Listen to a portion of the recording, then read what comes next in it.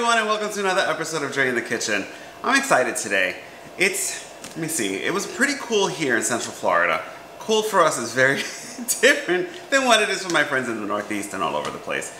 So in today's episode, we're going to do something that's comforting, that may take a little while to make, but the infinite possibilities of what you could do with leftovers is absolutely spectacular. So I bought this beautiful chuck roast, and I'm going to show you how we're going to do it.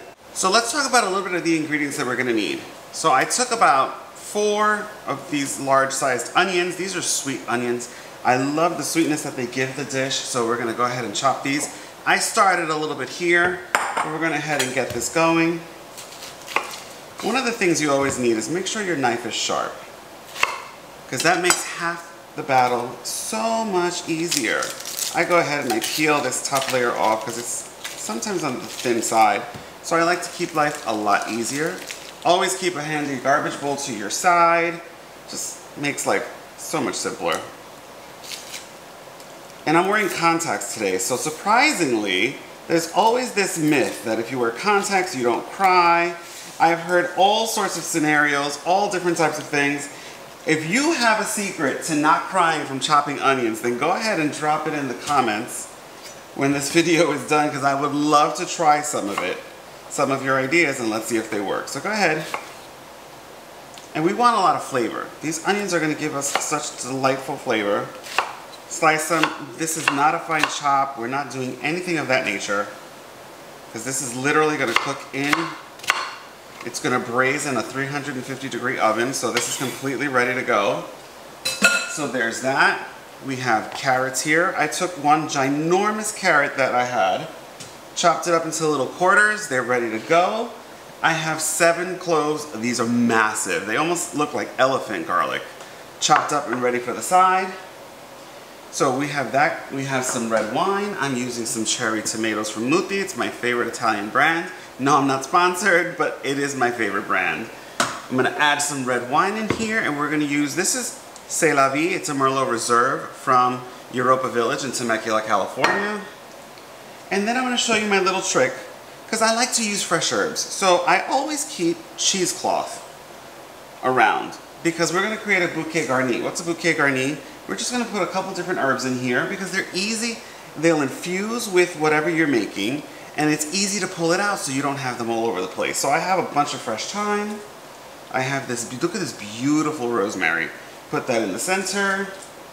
I put some bay leaves in here. These are dried bay leaves, so I put 3. So what I'm going to do, in fact, let's fold this over a little bit. It'll release, and then you literally create a bouquet. Turn it upside down. I always have butcher's twine available, and you don't need a whole heck of a lot of it. I'll use my trusty knife here just to cut up a piece. And we're going to wrap it. That's it. And then it's easy to fetch out of your sauce when everything is done at the very, very end.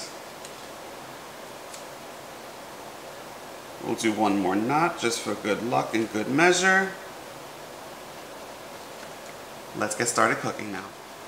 So I went to my butcher, and they had these beautiful chuck roasts. So what I did is I took them, it's about 2.5 pounds. I cut them up into cubes. It's almost going to be, we're braising this as if you were braising a beef stew. And look at how beautiful. I left a little bit of the fat, because you want the fat.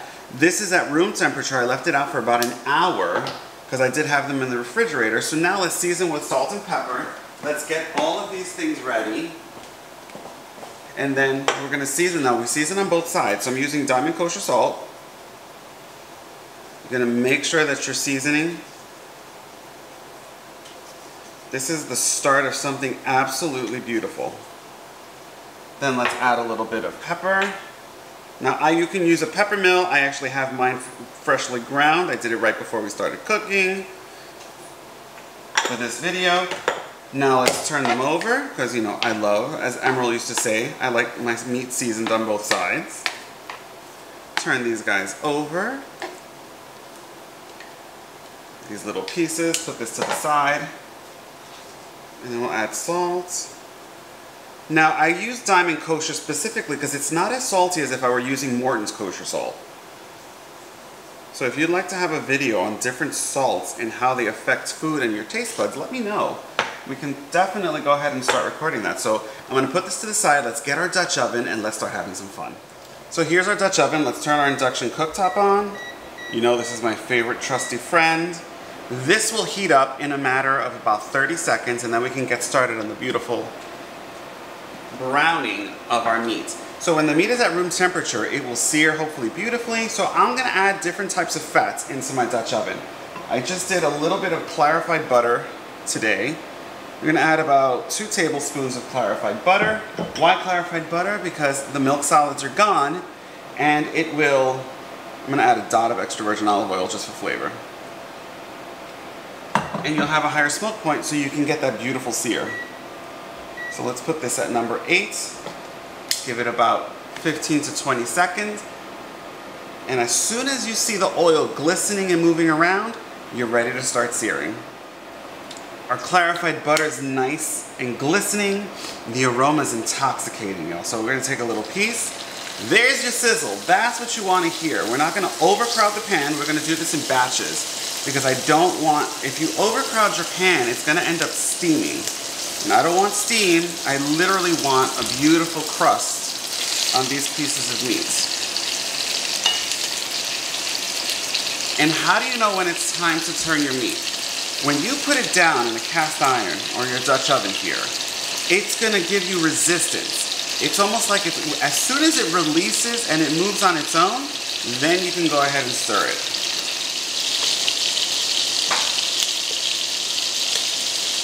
All right, so let's check it and see. See how that came off and it's beautifully brown on the bottom? Now we can flip it to the other side. They're looking absolutely beautiful. So I'm gonna go ahead and get the rest of this meat going and then we'll get to the next step. But remember, don't crowd your pan. Give it enough time to sear both sides. You're not cooking it through, just sear it and we'll come back and put it all together.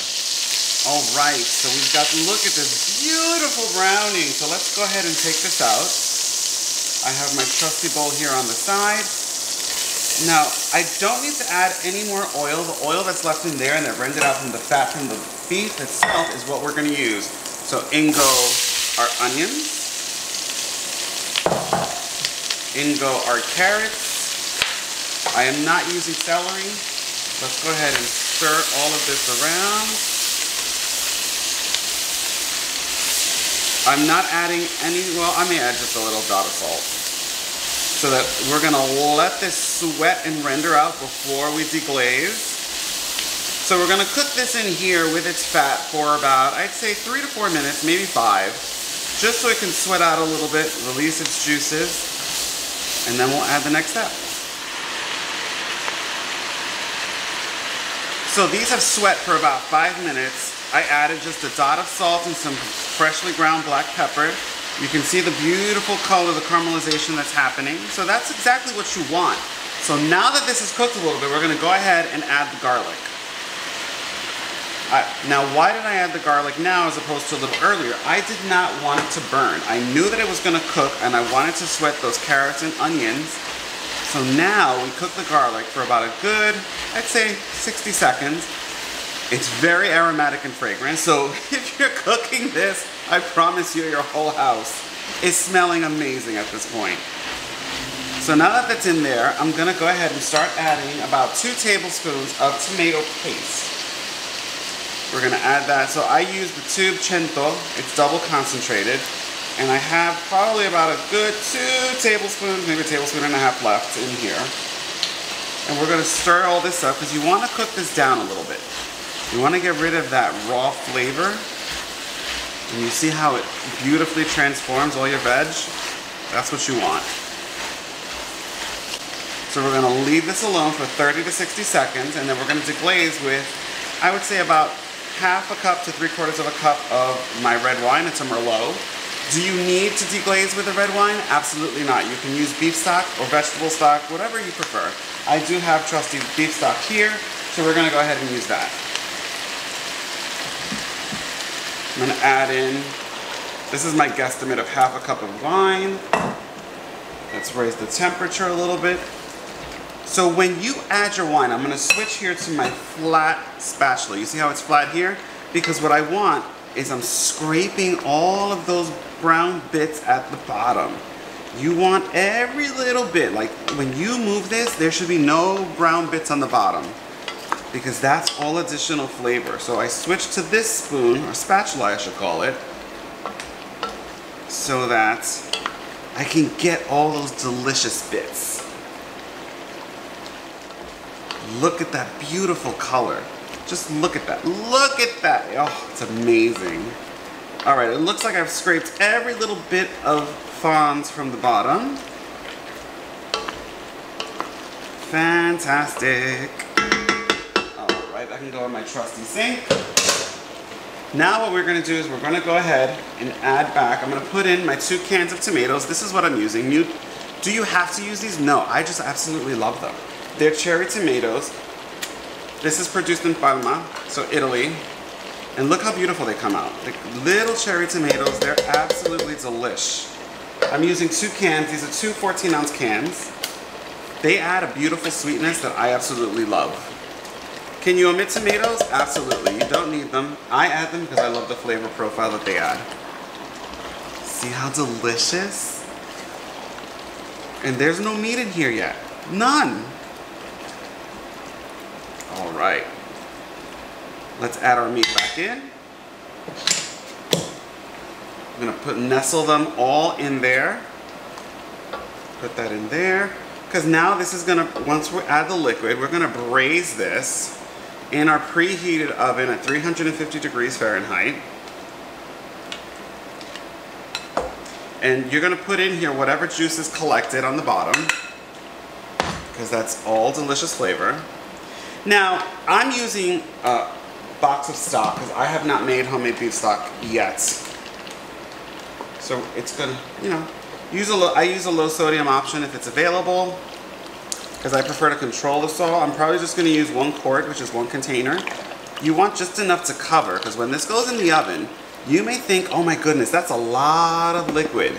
You're right, it is. But this will reduce by, I would say, 1/3, if not a little more, once it's nestled and in the oven. So I'm gonna bring this to a rapid boil. I'm not tasting it. We will taste it towards the end, and now we're gonna put our bouquet garni in here. Now that we've nestled all those beautiful things, now your fresh herbs, look at this. You stick it right here on the side, put them underneath,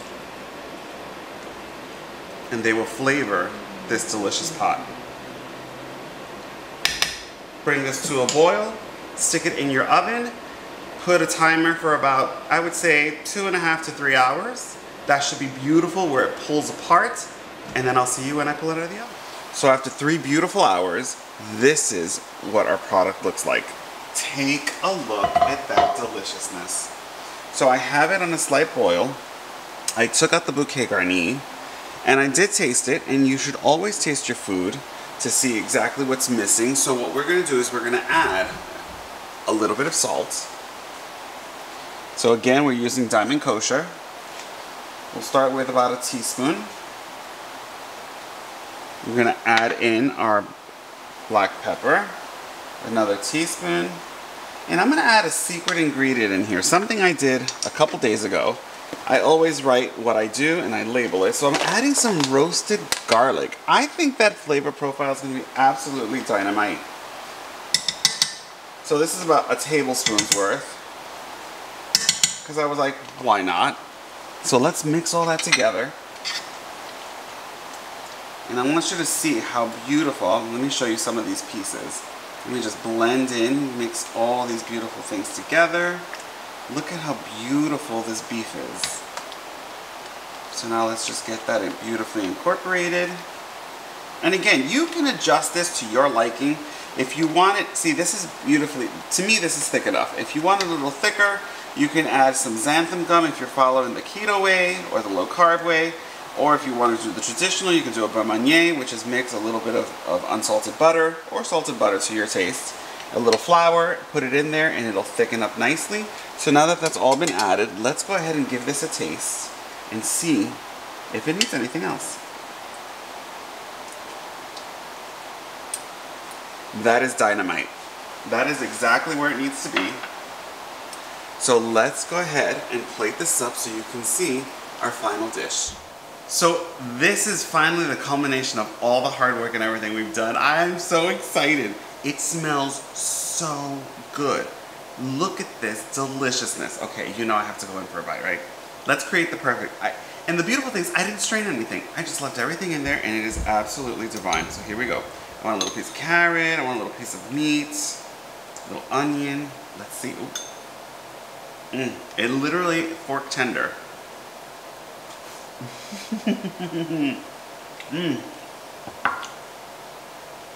Oh my goodness.